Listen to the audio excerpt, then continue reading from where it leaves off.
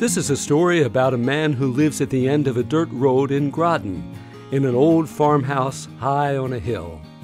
Meet Harry. He's a native Vermonter whose ancestors were among the town's first settlers. One fine spring day, Harry crossed the road to retrieve his mail. The last of the winter's snow was melting, the birds were singing, and Harry was whistling a cheerful tune. Sifting through the contest entry forms and other junk mail, Harry spotted his monthly bill from Washington Electric Cooperative.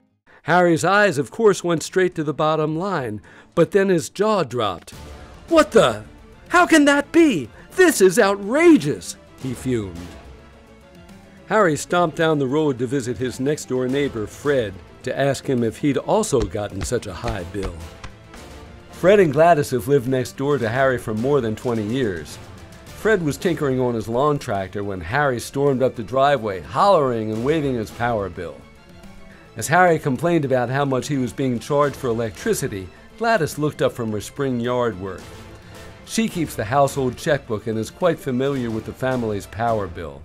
Gladys explained to Harry that there hadn't been much change in the co-op's rates, so the issue likely is the amount of power he's using. Taking a closer look at Harry's bill, Gladys quickly identified the problem. Harry's using 49 kilowatt hours a day on average, while the average Vermont home uses less than 20 kilowatt hours per day. "The more kilowatt hours you use, the more you pay," she explained to Harry. Moving the conversation inside, Gladys showed Harry her co-op bill, and sure enough, it was a lot less than his, even though their houses are about the same size. "If you don't like your electricity bill, you have the power to change it," she told Harry. That's what she and Fred had done. Opening her laptop computer, Gladys showed Harry how she uses the co-op's website to review her account. There's even a way to find out how much electricity your family is using per day.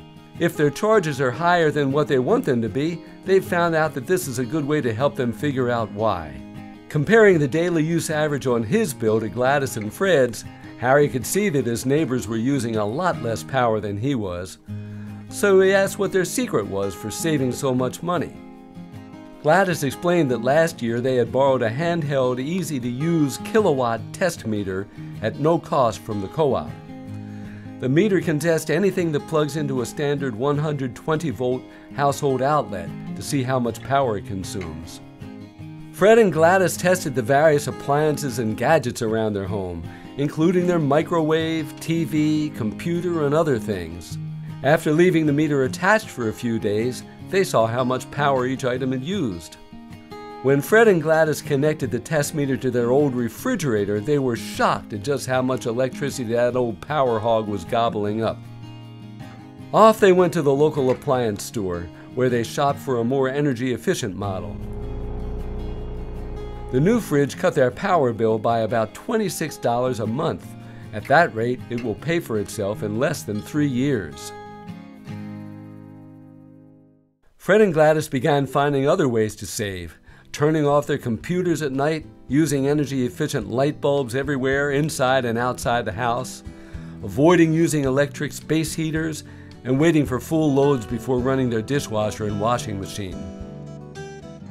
Gladys also called the co-op's energy coach, and that's how she found out about the website. He told her how to use the link that provides an ongoing record of their energy consumption. The energy coach helped her better understand the family's energy use and suggested additional steps they could take to cut costs, like drying clothes outdoors when the weather is good instead of running their electric dryer. It had taken some work, she told Harry, but their monthly co-op bill really had gone down. Gladys was quite proud of the fact that they were now using less power than the average co-op member. After all, she said, who wants to be just average? Hearing all this, Harry was thinking about that new electric space heater he'd been using to keep his seedlings warm. Could be that's one reason my power bill was so high, he thought to himself. Harry was getting excited about using the kilowatt test meter to find out for sure. Harry was impressed by his neighbor's action to cut their electricity use, but as he was on his way out, he paused. He was still puzzled by one thing.